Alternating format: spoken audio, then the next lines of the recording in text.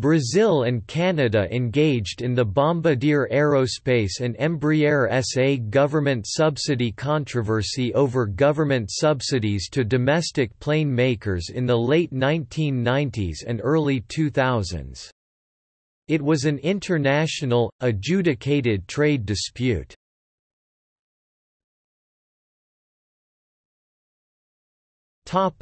WTO cases.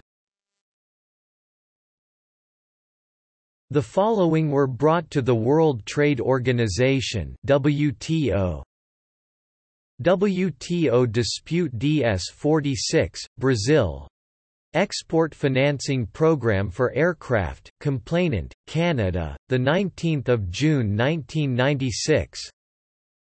WTO dispute DS-70, Canada. Measures affecting the export of civilian aircraft. Complainant, Brazil, the 10th of March 1997. WTO dispute DS-71, Canada. Measures affecting the export of civilian aircraft. Complainant, Brazil, the 10th of March 1997. WTO dispute DS-222, Canada. Export credits and loan guarantees for regional aircraft. Complainant, Brazil, the 22nd of January 2001. There was also a more recent fifth case, WTO dispute DS-522, filed on the 8th of February 2017 by Brazil. It was based on Brazil's allegations that the Canadian government unfairly subsidized the Bombardier C-series. Embraer SA claimed that the subsidies are an unsustainable practice that distorts the entire global market, harming competitors at the expense of Canadian taxpayers. In late September 2017, the WTO announced that it would consider this dispute. A Government of Canada spokesman provided the following comment: "All aircraft-producing countries provide some form of support to their aircraft industry. Canada will be examining closely Brazilian government support." The WTO is not expected to issue a ruling until 2019 at the earliest.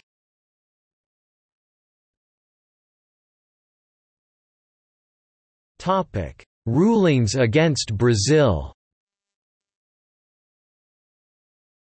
Brazil ran an illegal subsidy program, ProEx, benefiting its national aviation industry, Embraer, from at least 1999 to 2000.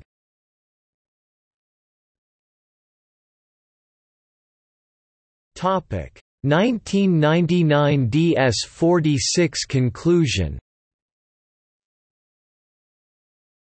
A 1999 WTO ruling named a Brazilian scheme paying banks providing loans to Embraer clients, the ProEx program, an illegal subsidy.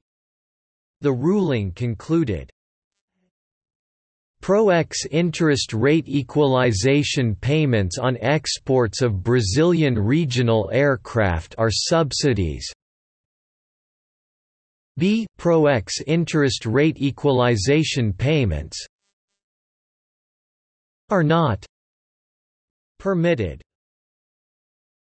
8.2 Accordingly, we find that payments on exports of regional aircraft under the ProEx interest rate equalization scheme are export subsidies. We recommend that Brazil withdraw the subsidies identified above without delay. We conclude that Brazil shall withdraw the subsidies within 90 days.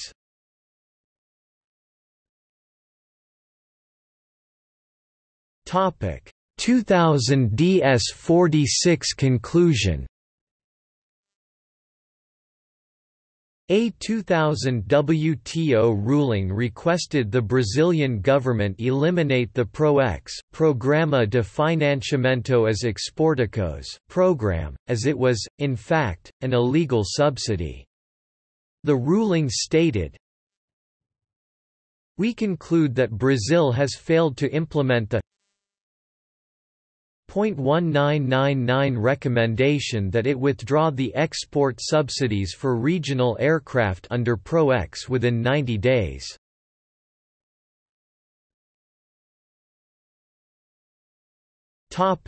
Program modification.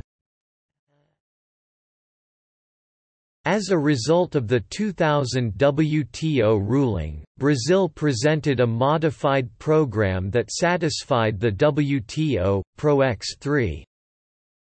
The WTO states, "Our conclusion that the Pro-X 3 program, as such, is not inconsistent with the ruling is based on the view that it is legally possible for Brazil to operate the Pro-X 3 program in such a way that it will, not result in a benefit being conferred on producers of regional aircraft and, hence, not constitute a subsidy."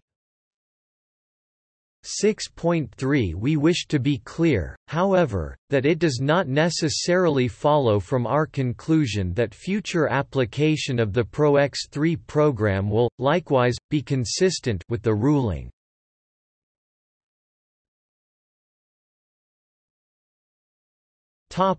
Rulings against Canada.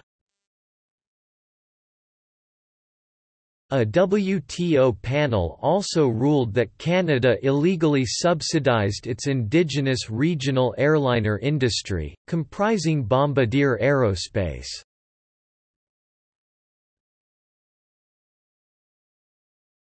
Topic: 1999 DS-70 conclusion. In 1999, a WTO ruling found Canadian assistance programs in contravention of WTO anti-subsidy policy. While rejecting some of Brazil's claims, the ruling suggested Canada remove these subsidies and determined that b Canada account debt financing since 1 January 1995 for the export of Canadian regional aircraft constitutes export subsidies.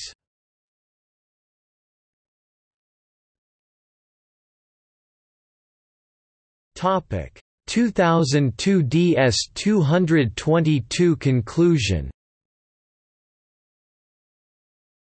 A 2002 WTO ruling named some low-interest loans from the Canadian government designed to aid Bombardier in gaining market share as illegal subsidies. CBC reported on one of the 6 illegal Canadian subsidies in late 2001, months prior to the actual ruling. While dismissing some of Brazil's claims that Canadian aircraft financing deals were illegal subsidy events, the 2002 ruling did uphold Brazil's claim that the EDC Canada account financing to Air Wisconsin constitutes a prohibited export subsidy. That the EDC Canada account financing to Air Nostrum constitutes a prohibited export subsidy.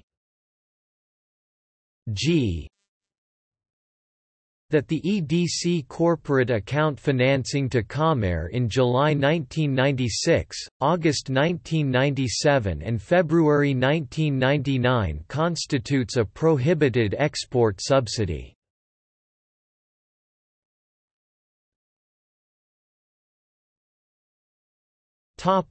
See also: Competition between Airbus and Boeing, List of WTO dispute settlement cases.